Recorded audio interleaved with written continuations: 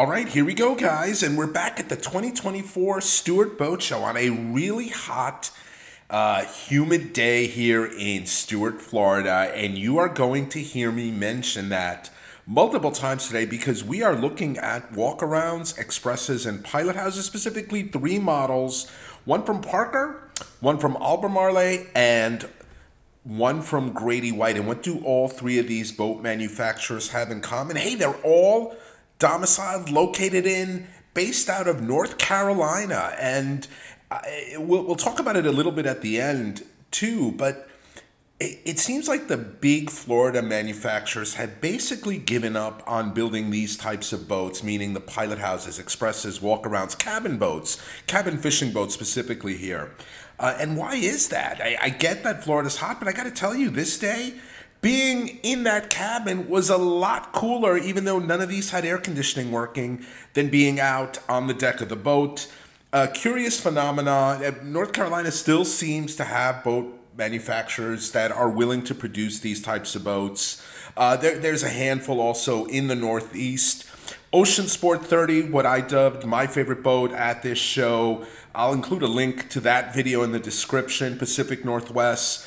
They still make these types of boats, these walk-around pilot houses, expresses. Not so the big manufacturers in Florida.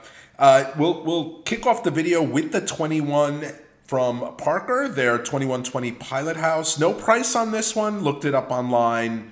MSRP is just under 100 with an F-150, a Yamaha F-150. The one at the show had an F-200. Really cool boat. We'll start with that one. We'll progress through the Albermarle and the Grady, and we'll come back at the end with our thoughts. Right. Yamaha F-200, 4-cylinder, on a boat you don't expect to see in Florida, a Parker 2120 pilot house. Whoa, slipped a little there. Just a pocket pilot house. Step down into the cabin. You can see you have a very forward driving position. I'm only a handful of feet from the bow, but nice and insulated in here, and on an 80-degree and humid day here in Florida with all that wind, it is so nice and cool in here. I can't tell you. See, these windows do open up if you want to jump in, or you want some air to come in. Digital throttle, storage under there, flip up bolster seat here. 1 Garmin screen on this one. Seating for minimum 2 guys. If you're my friends, it's probably only 2, but if you're normal sized adults, it could be 3. You do have more storage and or sleeping room in here. You can fill this middle area, create a berth and sleep. You see a portable head in here too. Nice if you have children or a wife, a girlfriend that is a little shy about using a bucket or, you know, peeing overboard. Nice to be able to just jump in here and do that. I'm not a huge fan of these step-ups, not so much when you're coming in, but when you're coming out. Just got to be careful you don't slam your head. You see it does have a door, it does close. A little step here to go up to the bow. It's a nice little boat, and there's no price on it, so can't share that info, but we'll maybe look for some comps online and see what these go for brand new. I would think they're relatively reasonable.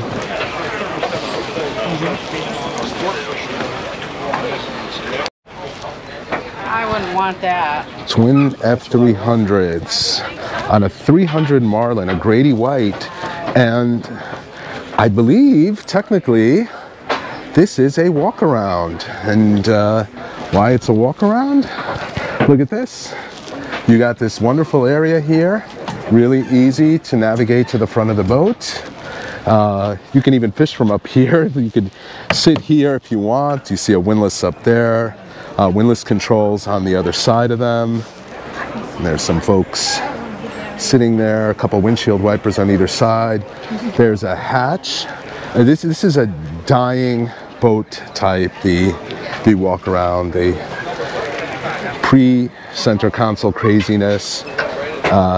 These might have been what you saw more than anything else out there, and just not that many made anymore. Manufacturers have, you know, it costs less money to build a center console than to build this with a big cabin in it.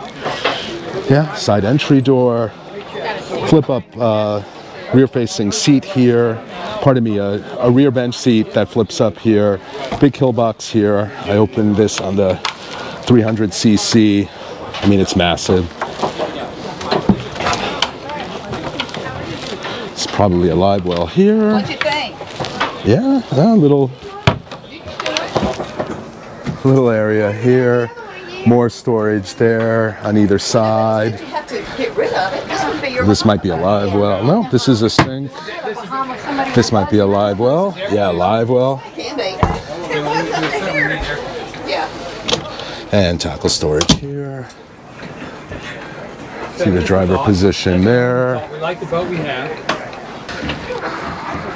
All right, here's the cabin. Air conditioning is an option. I just heard it. Oh my God, even without AC, it's really hot in Stuart today. It's been terribly cold here for Florida, like in the 60s. There's a stove here, a microwave, a sink, a fridge. What is this little area? Let's see, I like that.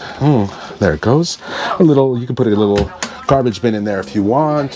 Sleep a couple people here. There's some rod storage ability here too. There's a TV here, and I love this separate entry for a head.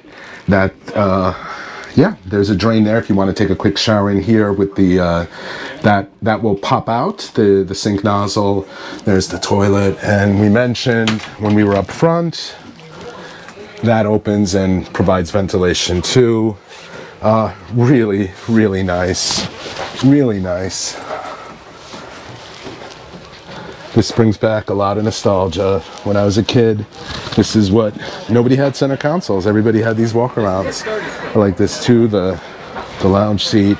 It's a driving position. This one has the little... No electronics, but yeah. All right. All right, we're looking at two big UK-made Cox diesels, V8 diesels, and we are on a 30-foot Albermarle Express, just a legendary, and I mean legendary, boat for the canyons from North Carolina straight up to Maine. Folks love these boats. You see, it's a cabin boat, it's express style. Got a full enclosure in here, a couple Garmin screens. Price on this boat show special $595. Remember, those are really expensive, so that eats up a lot of that price. I was told cruise is about $35 on this, getting $1.5. The diesels will be more fuel efficient than obviously a comparable gas-powered engine. You do have a tuna door here, big live well here in the center. I presume this might be access to your, yeah, access, big access to your bilge area. Oh. Fish box on that side, fish box on this side, rod holders all up and down. Got the curtain here too, keep out of the elements. If you pull that up, you got a mezzanine facing seat here, you got storage, tackle boxes here, some of the switches for the fishy stuff is there too, the drains and whatnot. Sink area, bait prep area here, more storage there, more storage here, and a cavernous cabin and a legendary ride. Really, really nice. And I've yet to see one of these out on the water in Long Island, but you know, like everything else, energy-wise, times are changing, and I'm wondering for some of these big, heavy boats, if rather than, you know, put 3 or 4 huge go-fast engines on them, racing 400s like on that Nortec, do you just put a couple of these on and get the benefits of the torque, planing off easy, and be done with it? All right, let me know what you think of this. And there you go, an overview of 3 walk-around type boats, all built in North Carolina. A dying breed, as we said multiple times during the video. Let me know in the comments which you would pick and why. And if you have any idea why it seems that North Carolina, and to some extent Pacific Northwest, this is the Ocean Sport 30, mentioned in the beginning of the video, this was my boat of the year, if you will, from this boat show at Stuart, Florida. Definitely they are prevalent, these style boats, the Pilothouses, the walkarounds, the expresses, in the Pacific Northwest, and for some reason North Carolina. If you have any idea why North Carolina is still big on these boats, shoot it in the comments. Hope you enjoyed this video, As always, if you like these videos, hit that like button.